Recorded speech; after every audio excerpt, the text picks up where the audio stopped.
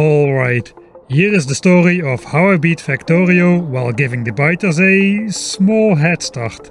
We are playing a map on completely default settings with a tiny mod. The biters start off at 100% evolution, meaning we have behemoth biters from the start, as well as brutal biter expansion with a new enemy nest popping up every 4 minutes sharp, right from the game start. We tried to counteract biter expansion by littering pipes everywhere, which got off the ground pretty slowly due to our other goal of reaching all achievements, including Lazy Bastard, which basically disallows any handcrafting at all. We then made a hard beeline for the car to explore a giant amount of land, to lull the biters into expanding somewhere else than towards my base. This is very important because we cannot defeat or even defend against even a single behemoth biter until we unlock military signs and some pretty expensive ammo damage upgrades. Until we reach that point, the behemoth biter's strong armor and fast healing makes it effectively invincible. So we needed to get pretty far into the game without triggering a single behemoth biter attack by polluting their nests, so we went for a very strange base concept. The opposite of the usual "the factory must grow" mantra. In this playthrough, the factory must stay steady, outputting a controlled amount of pollution which could be reliably absorbed by the surrounding forest before reaching the biters. So, in order to produce a small but constant amount of resources and the accompanying pollution, we opted to keep production going at all times by slowly but steadily collecting plates in vast amount of chests while we are out doing stuff. And upon returning to the base, spent all the stocked up plates in quick production bursts in our special, automated hand feeding assembly area, quickly consuming and producing controlled amount of science packs and supplies by consuming iron and copper plates by the chestful. Well, after 5 hours of doing the pollution dance, we finally reached ammo damage upgrade 4 and we could go on the offense. Not an easy task with only basic armor and low level gun turrets. Oh, he's after me. Oi, oi, oi. Especially when there are ultra long range and highly dangerous behemoth worms in the mix. No. And see what happens. And I'm dead. To counteract the danger, we snuck behind enemy lines to the oil fields, taking with us enough supplies to make efficiency modules and a modular armor with energy shields right there on the oil fields. With the shields we could survive a few bitten off limbs here and there, but there is still no way to defend against the economic damage, as taking out the beefy behemoth biters comes with an astronomical resource cost. We've had to spend tens of thousands of plates to make sufficient red ammo just to take out a handful of nearby small nests. But there's also positive news.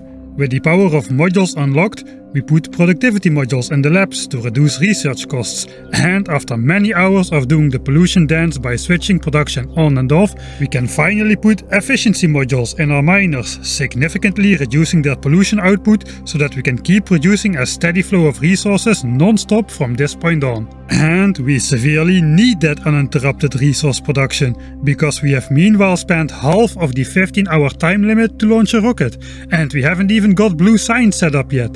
But by producing some batches of red chips and sulfur on site at our oil outpost, we can finally research the first few blue technologies towards unlocking personal construction bots while setting up advanced oil processing at the base. And we are making advanced oil. Nice. Meanwhile though, the copper outpost site we set our eyes on is getting more and more swarmed in biter expansions, and we need to make a difficult decision. Do we spend tens of thousands of copper and heaps of time on trying to clear them out? Or do we give up on the outpost idea, be very frugal with our copper spending and hope that we have enough copper in our starter mine to finish the game? After some hopeful calculations, I decide to give up on the outpost and stick with only the starter copper patch.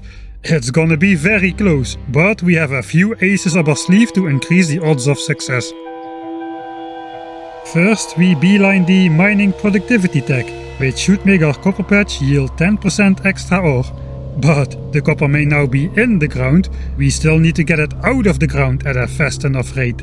So indeed, the other problem is the rate of copper extraction. The late game science packs and rocket construction are quite copper heavy, and while we may not need much copper at the moment, we need to start extracting it at the maximum rate possible and stash it for later use.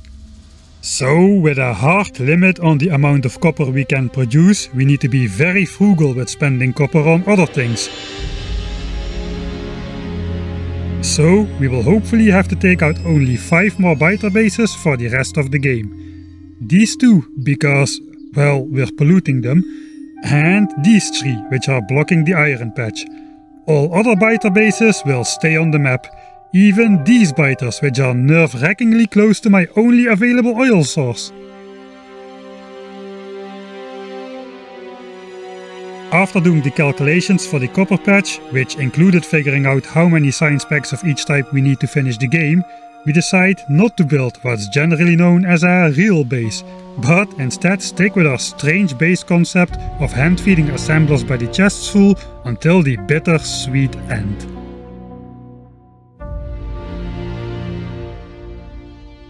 Now, I wouldn't recommend this playstyle for any normal type of game, but it just so happens to be perfect for this game for a few reasons.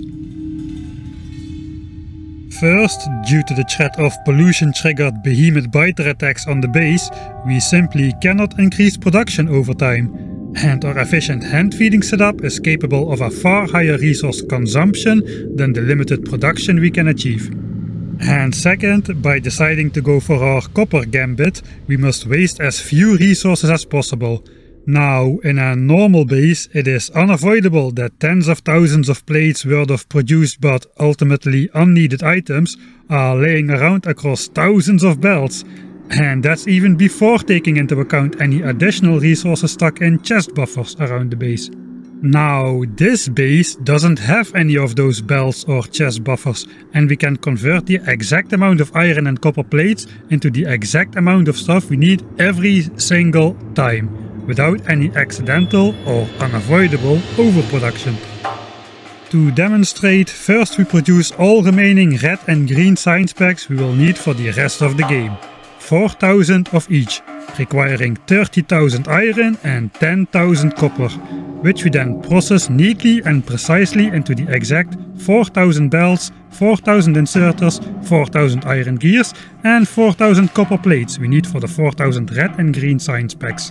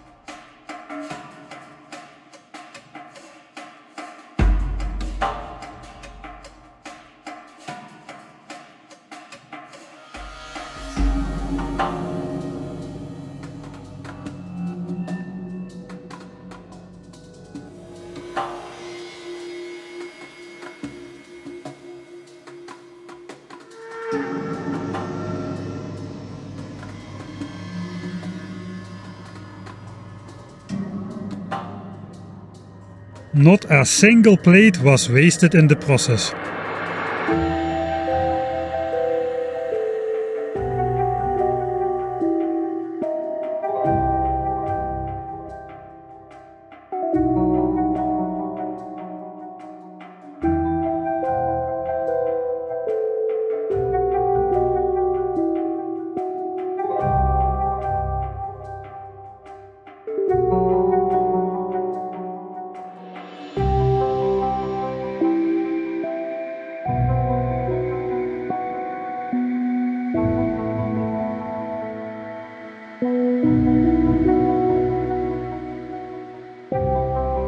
Now, that doesn't mean we have to stick to producing everything by hand though, but instead of allowing limitless resource access, we can limit the input by supplying specific amounts of resources to individual setups. For example, this green chip block. and our red chip setup here in the north. Red chips, by the way, are the hardest to work out, as they are used in a ton of different products, and if we accidentally overproduce those, an iron chest full of red chips costs a whopping 32,000 copper, so that would probably mean game over. Anyway, after making sure that research keeps on going, we finally get around to oil cracking and prepare the stuff we need for personal bots. In fact, why don't we just immediately make all of the 800 electric engines we need for the rest of the game in this temporary setup? Anyway, it's all temporary. The whole game is a temporary setup to get to the rocket, after which we are going to build a normal base to get the rest of the achievements. 400 for yellow signs, 200 for the rocket silo, and 200 for personal use, which means the power armor, exoskeletons and personal bots. Nice!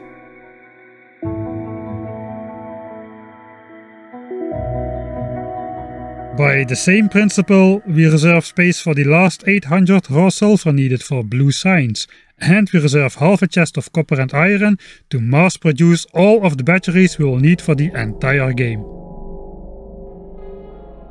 We also need some early blue chips for our power armor, so we prepare our endgame blue chip setup. We won't start it up just yet though, for now we just make exactly enough for the power armor and some exoskeletons. A neat trick we have been doing at the copper mine is storing up any copper ore overproduction in excess of a yellow belt of copper into chests. At the moment we are producing slightly more than a yellow belt of ore, but as the game progresses this mine will dry up and production will fall below a yellow belt. When that inevitably happens, we can feed out the current overproduction by sideloading it onto the main copper ore belt, keeping the miners prioritized and producing at all times. Meanwhile, our power armor is ready, and with the exoskeletons we are finally able to speed across the base. Let's look at this. Haha, yes baby! Oh, this always feels so good. Our increased speed will also come in handy when running for our lives in combat. And soon after, we unlock our much desired personal construction bots. Now, not to build the base, as we aren't building one, but they will be extremely useful to build the walls and gun turrets before combat, and for the messy cleanup after the takedowns. Constructing, repairing and deconstructing our fallback point and turret defense was costing us a lot of time before. I tried postponing our inevitable attacks until this point, after we unlocked personal construction bots, and man, does it pay off. And I just start to fill them with ammo already. Right, it's done right. Alright, so switch off the robots. Let's put some distraction dots in here. Let's go. Oh, I forgot to change out my armor stuff. Oh, hier buiten de ruimte mee. Is dat weer?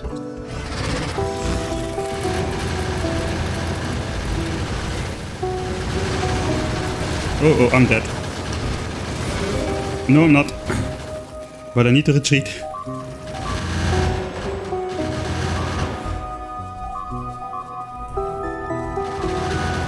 Go around again, the other side. Try again. A lot of gun turrets. Just go past everything close by. So they focus the nests. That behemoth biter is definitely not focusing the nest. I'm stuck in the forest. Let me out.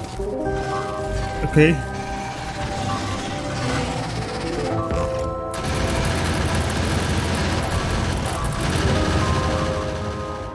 The combat itself though is still quite hard and dangerous. Is everything dead? It looks like everything is dead. Holy moly. I thought it would be easy now we have power armor. Well, apparently not. Anyway, while we select the last 6 technologies we need to be able to launch a rocket and finish the game. Rocket control unit, productivity module, speed module and then the rocket silo itself. And that is all the techs we'll need before being able to finish the game. we take out the other polluted biter base and the 3 biter bases protecting the iron ore patch.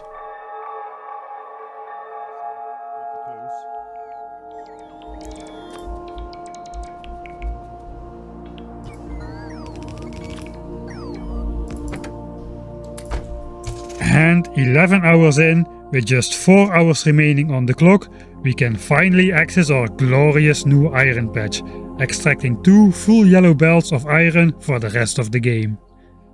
Of those 2 belts of iron, we dedicate 1 full belt to steel, as we will need a lot of steel to make the 1600 purple science packs we need. But by this time, our home copper mine is starting to struggle and is unable to keep the furnaces supplied. So it is time to start feeding out our earlier overproduction, trying to keep a full belt of copper plate production going for as long as we possibly can. And with all business outside the base being taken care of, we can start to prepare for the late game science packs and the building of the rocket itself. With a stable pollution situation, no attacks or other interruptions are expected anymore, and everything becomes a numbers game from here on out. While we wait for the steel to produce for purple science, we start preparing for yellow science. We need 1300 yellow science packs, but as we will use productivity module 2s, we can get away with producing 1200 science packs worth of ingredients.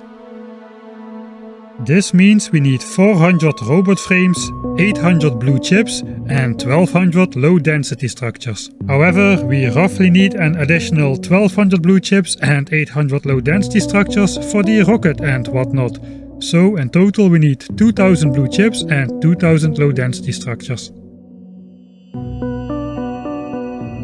Well, that's gonna cost us an immense amount of resources, which we don't all have in stock yet.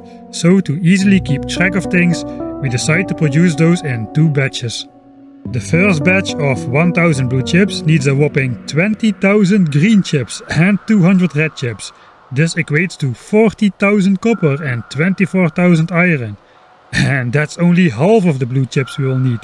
And that's only for the blue chips. We will still need low density structures, robot frames, rocket control units and so on.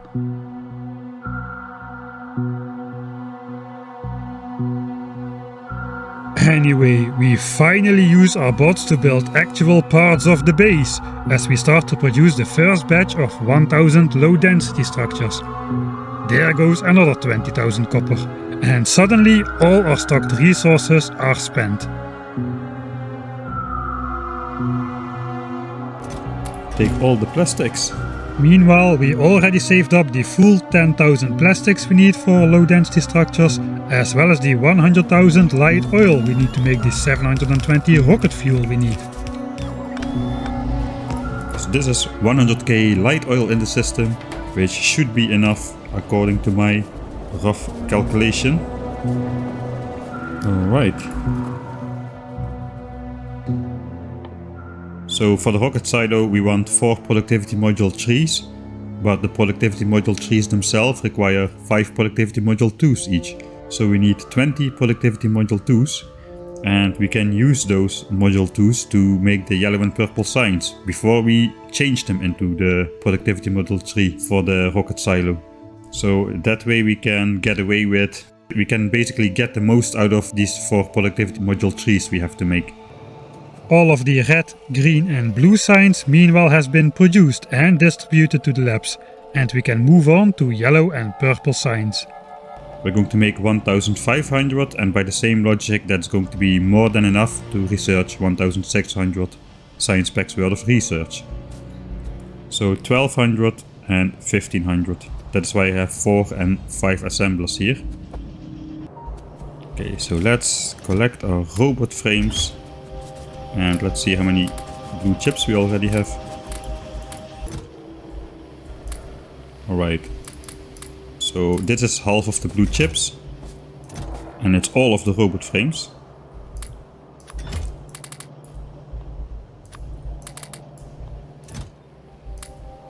And let's just do the quarter stacking thing. And with only 3 hours left on the clock, we are starting to produce the first half of the yellow science bags.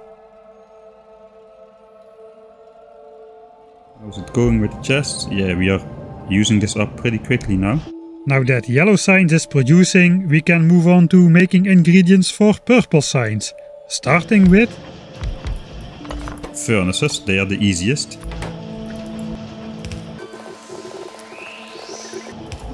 Alright, so we need 500 furnaces, which means 5000 steel, 5000 stone bricks and 2500 advanced circuits.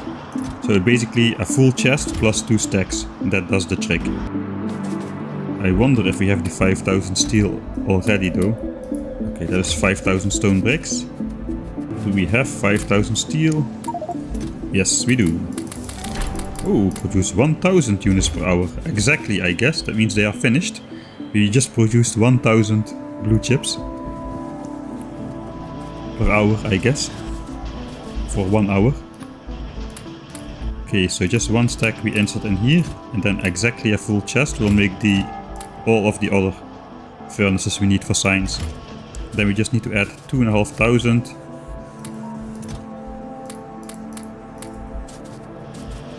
red chips to the middle one, and that will do the trick. Right, then productivity modules. We need another 2500 red chips for productivity modules, which means 25 assemblers. Let's do 25. So that's 10, 20, 25.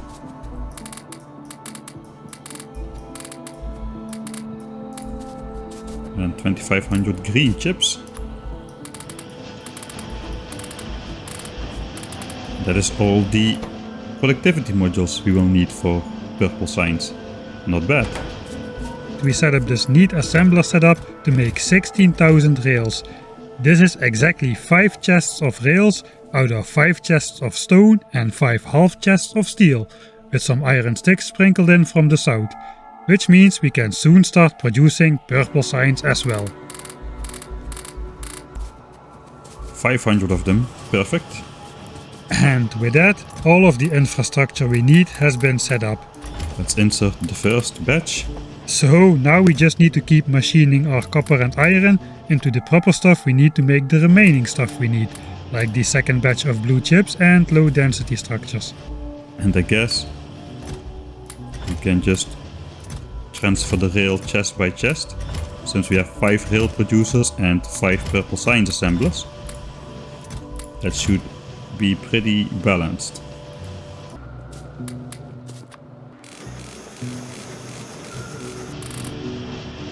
Then I guess this is approximately enough green chips. How much copper we still have?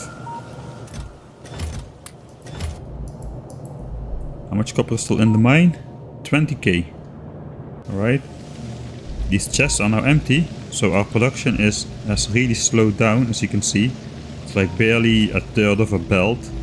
The extra copper ore chests meanwhile have run out, and... Empty, empty, empty. All of this is empty. Production has truly dropped to an abysmal level. So what do we have then? To optimize copper extraction, we rebuilt the copper mine to fit as many miners on the remaining ore center as possible. Better, yeah, 8 and 5 instead of 10 and... yeah, that's better.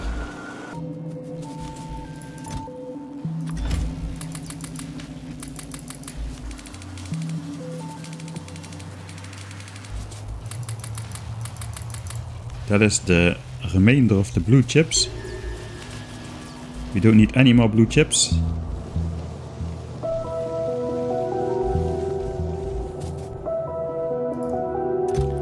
And we need another 10,000 copper in here, I guess. Maybe we have that already. I think we do. Yeah, we do. Okay. Pretty good.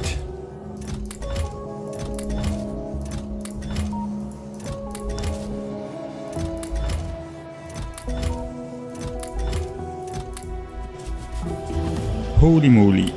How much copper we have left? Nothing. Not even a chest. But that was all the copper we need. We literally have exactly enough copper available now. With that, there is not much left to do.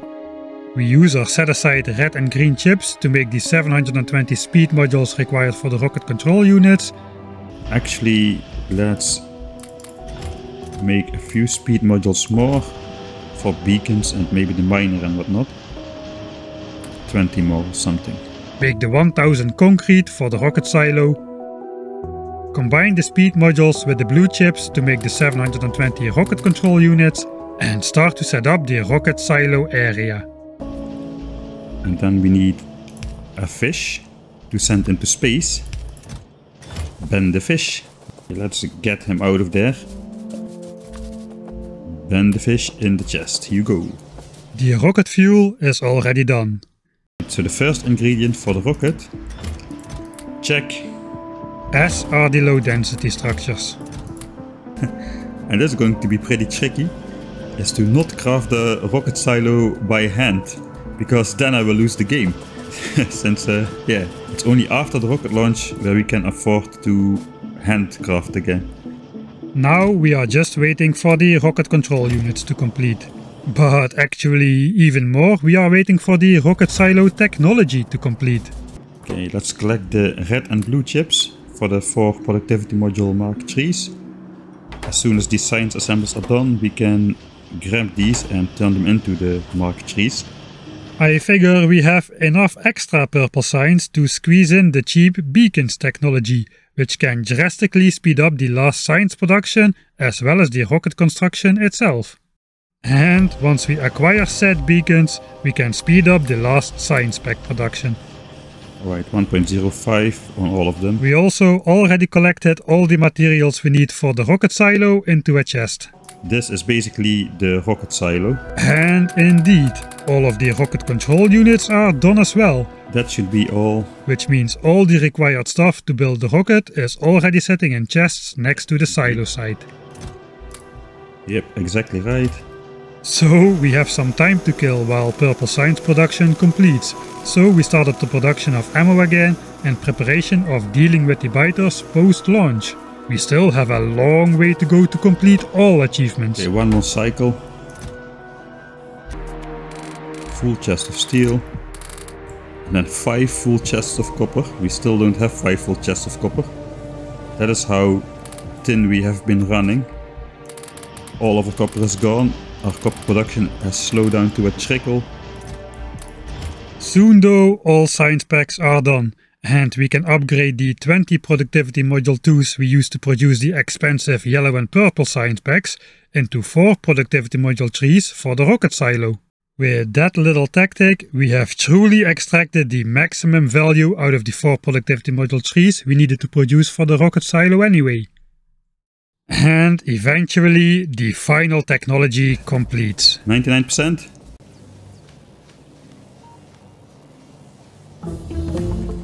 And it's done. Nice. Okay, let's grab these beacons. Grab this, not crafted by hand. Go to the assembler. Rocket silo.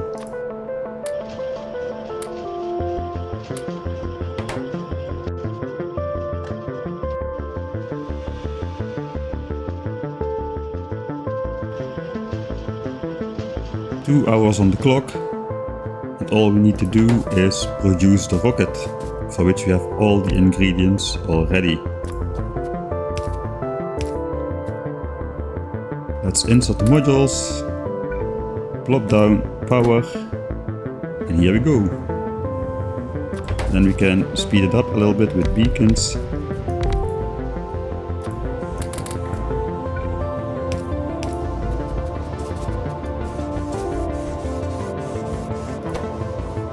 We auto launch with cargo, and that's it. That's it.